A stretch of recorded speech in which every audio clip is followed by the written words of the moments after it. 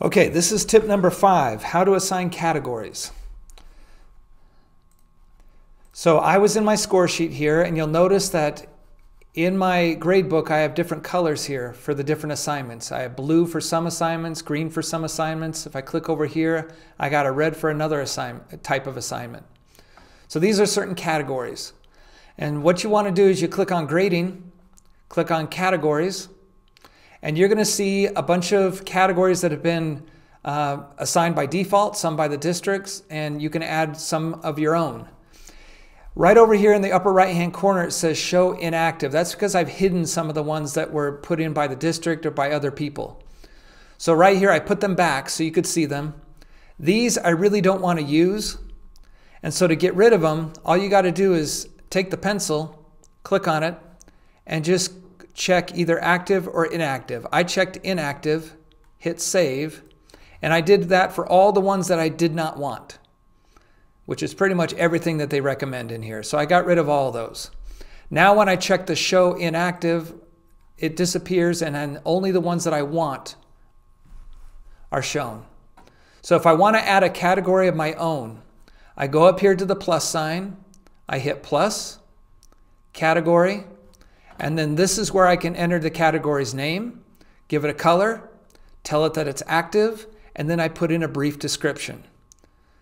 Okay, so let me show you what I've done here on mine right here. I'll hit edit for this one. So this one is green. It's bell work, partner work, or notes. I've decided that they're only going to be worth 10% of a full grade.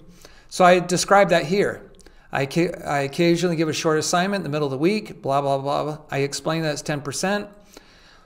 And then I tell them where it might also apply here. 10% of an actual grade if they worked with partners in class, or 10% if it's a progress report or note that I send home.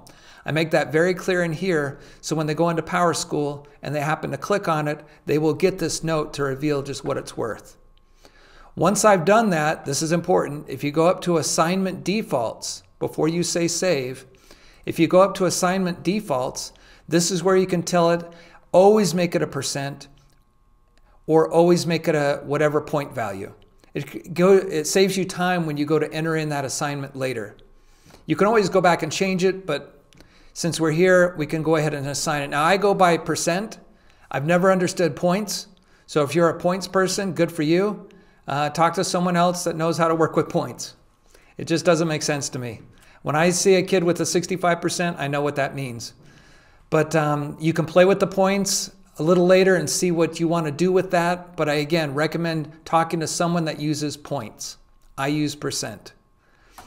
Okay, and then it says publish assignment. I like to have it published on the due date. That way it doesn't put it into PowerSchool before you want it to. You put it on its due date, and then suddenly you don't get this weird assignment that pops into PowerSchool, and then parents call you and wonder, what's this assignment all about? So when I've got all that set up, I hit save, and I do that for each one of these. For example, this one was a blue. That's my homework or challenge work. I'll let you see what I've written there. Again, for my default values, I said percent, and you can decide if you want the points.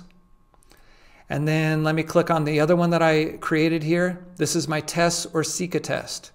When I click on that, you'll see what I've done there. I make it clear that it's worth 60% of an actual grade. I go to my assignment defaults. Again, I set it up for percent so I never have to do it again.